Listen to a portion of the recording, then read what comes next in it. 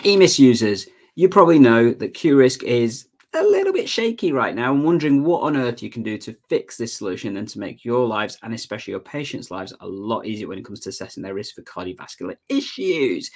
Well, in this episode, we're going to show you the fix that hopefully makes that so much easier for you and your patients. Let's take enhance your primary care and learning. Hey, GP learners, and welcome to this episode where I'm joined by Dustin Saint from Primary Care IT. How are we doing there, Dustin? Yeah, good, thanks, Candy. You? Yeah, ticking on.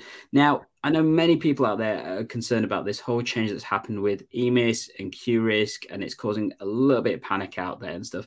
Can you just briefly give us a summary as to what on earth has happened? Yeah, so it's a complex situation. Essentially, EMIS have notified users that Qrisk 2 is going to be pulled from their system by the end of March. Some of the tools have already come out, so the bulk calculations have already come out, and the other tools are notified to come out. It's an ever-changing situation, and there's still a lot of uncertainty about it. And some of the later communication from EMIS has suggested that it may or may not come out. So it's related to the fact that Qrisk 2 is built on read concepts rather than SNOMED concepts. Those are the codes that sit underneath everything that we do within the clinical system.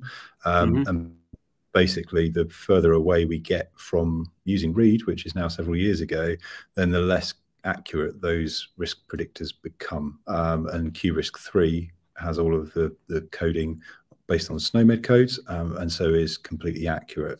And that's kind of what's been driving the kind of the question about Qrisk 2 being within EMIS.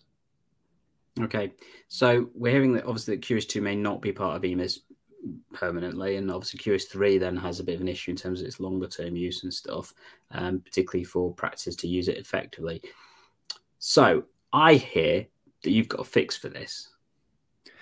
Yeah, so being the people that we are, and the people that we are kind of, and the people that we know, as soon as we heard that this was an issue, we reached out to people that we know and said, and particularly Julia Hippersley Cox, who's the author of Qrisk, or the Q suite of tools, and said, is there anything we can do to help with this? And bearing in mind our experience in building clinical decision support tools within clinical platforms and our OneContact solution that allows us to pull and push data back into clinical systems and our analytics tools as well, we thought there may be something that we could do to kind of help with that. And that was really where conversations began.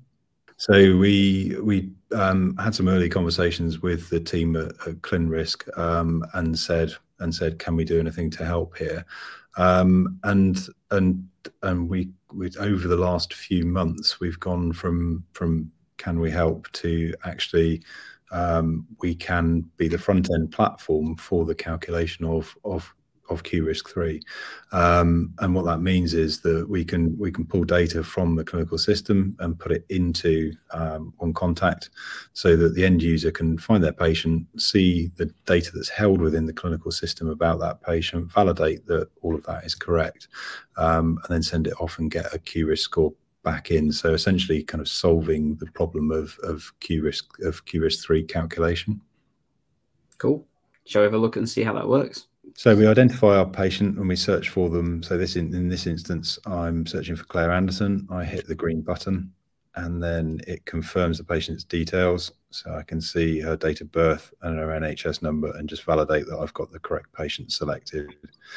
It comes up with all of the contact details. These are all the things that are on PDS, and so that's your spine, and you can validate that all of that information is correct. You can also record things like ethnicity at this stage as well, and that will pull back into the platform. So you can see phone number, email address, ethnicity, and then communication preferences that are recorded as well.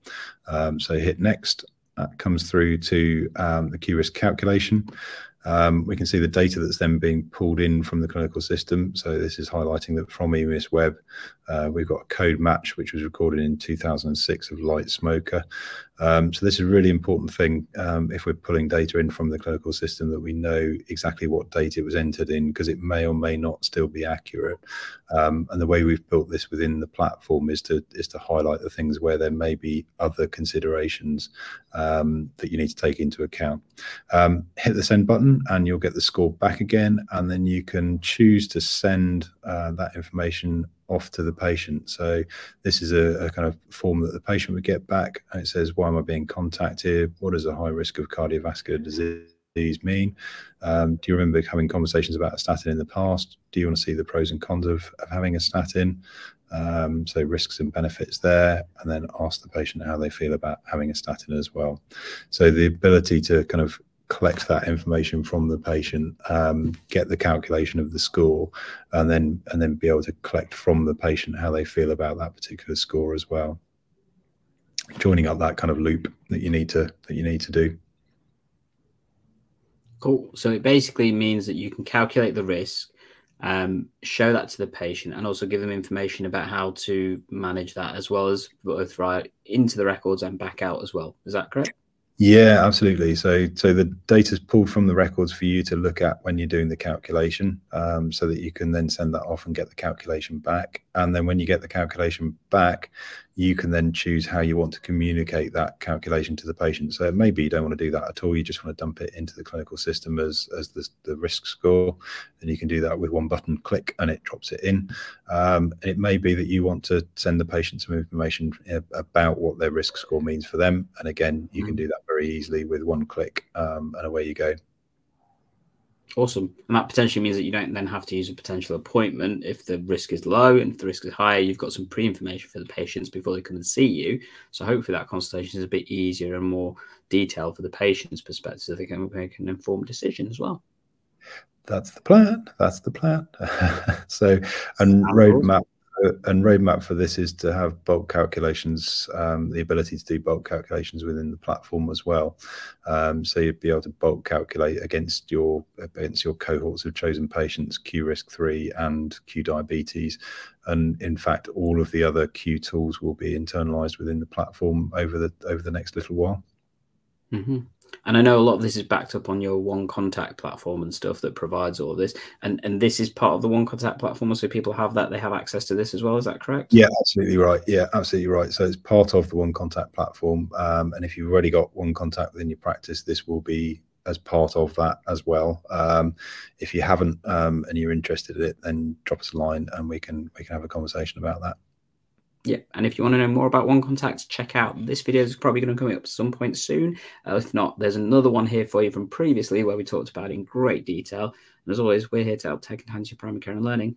We'll catch you in those next episodes.